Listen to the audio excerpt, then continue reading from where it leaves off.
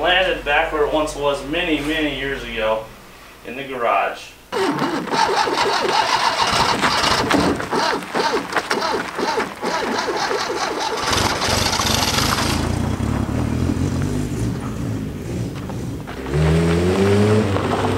Brakes don't.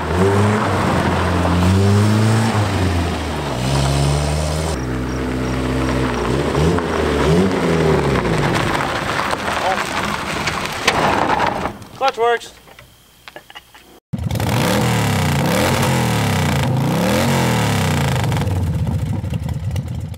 Oh boy, do I have a treat for you guys today. I dug back through one of our old computers back to 2009 and found some photos from the first time this vehicle was in our possession. The story is that an old man in the 80s was trying to restore this car when he died and the car was left with the property. It sat abandoned in a shed for 20 years until we came along to find it. Eventually, we too gave up on it and stuffed it in the shed for the remaining 10, at which point this video series starts. So before we begin the final part of this series, I have a little treat for you. Here's a clip of 13-year-old Kevin and my current cameraman back in the day. Hey everybody, this is our 1971 Fiat Spider 850. Let's show you what we got. Okay, start her up. Hear that thing burn. Good. There's my engine.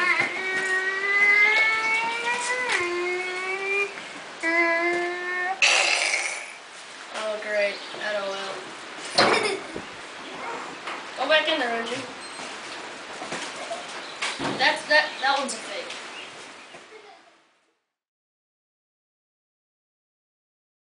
First things first, this car needs a bath. And before you say anything about, oh Kevin, why'd you spray water on the dash? Remember, this thing just sat for 30 years uncovered. This is the best thing that's happened to it. I would like to mention that this is the first of 3 revivals that I filmed this summer, and you'll notice they get better as time goes. For today, we finished the Fiat. Alright, so we're digging into our carburetor here, and I found a serious issue. When you floor it, observe what happens to the butterfly valves. That's wide open throttle.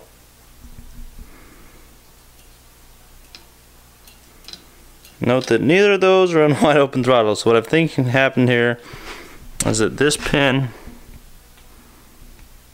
right here slipped past where it's supposed to be. It's supposed to be over here.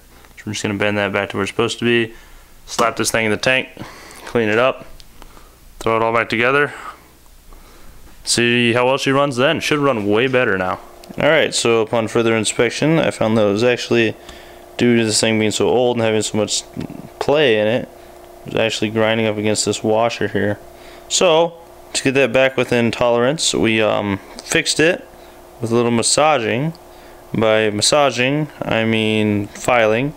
And by filing, I mean I went at it with the angle grinder. But it is fixed now. So, we now have no throttle catch anywhere here. It doesn't hit on the way up or down, which is quite nice that it doesn't stick open. So now we have full throttle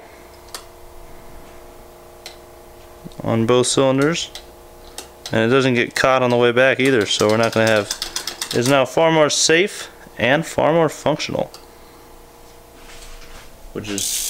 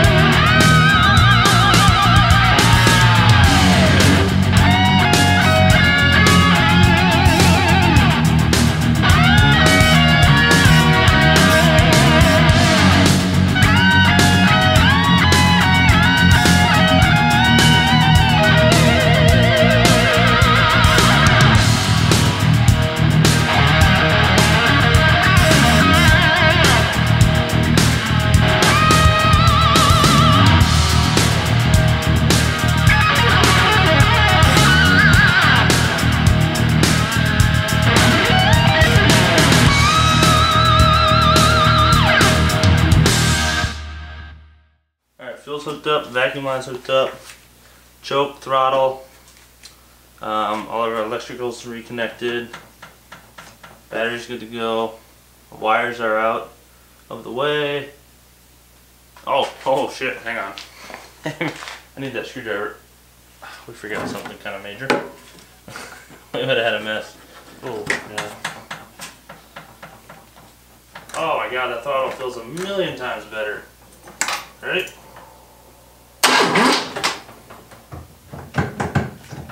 Losing gear. Good thing it was in forward. Let me move the camera now. Camera good? Yep. There we go.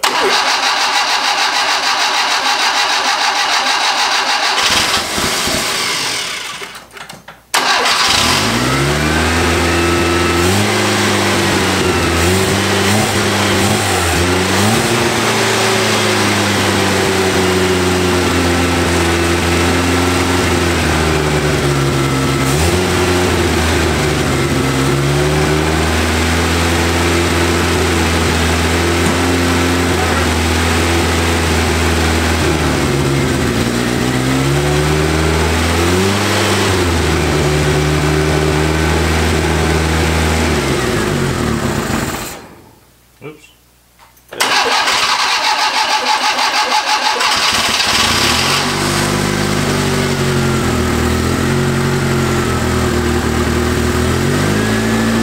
Gotta get our transfer slots dialed in.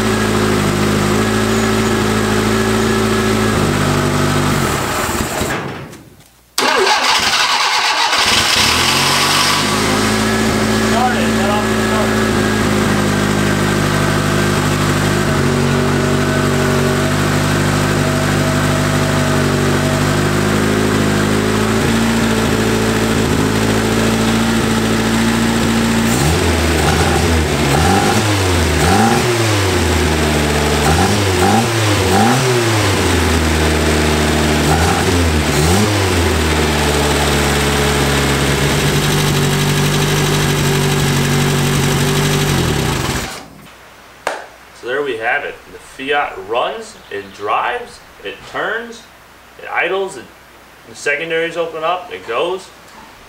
I'd call it done. There's no brakes, but the handbrake works, so that's good enough for me. What do we do with this thing now? I don't know. Yeah, I have no idea what to do now. We might actually throw this on Facebook and see if we can trade it for something cool.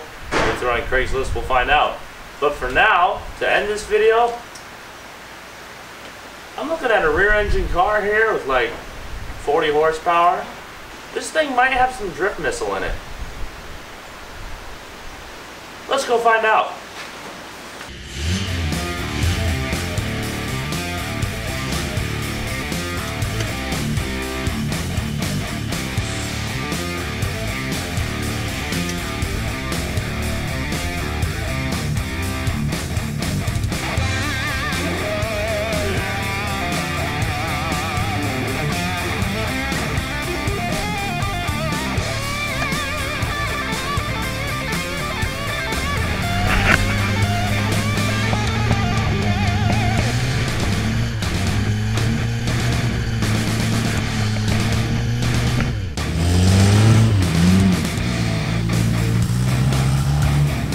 Yeah, so it turns out the Fiat's not the best drift car I've ever had.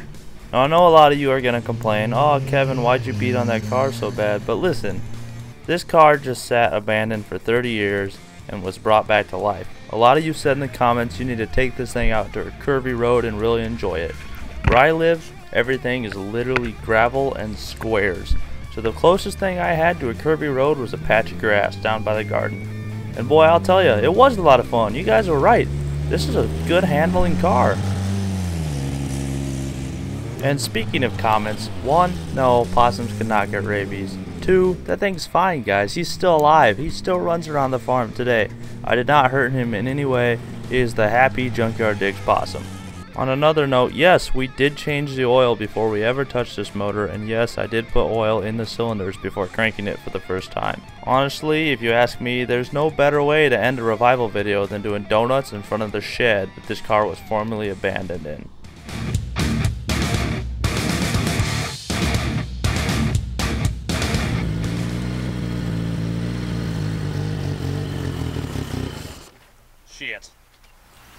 Alright, so there you go. That is the turd yacht, the drift yacht, I don't know, Fiat, you call it what you want. This thing was barn fine. It sat in that shed for God knows how long, and then in a different shed for 20 years before that. It runs, it drives.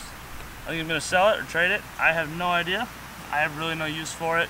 I hope you guys like this. I hope you subscribe to this channel, Junkyard Digs. We'll have plenty more stuff like this. Make sure you follow the Instagram page, Junkyard_Digs, and check out the other videos. I will see you guys next time on Junkyard Digs. Peace.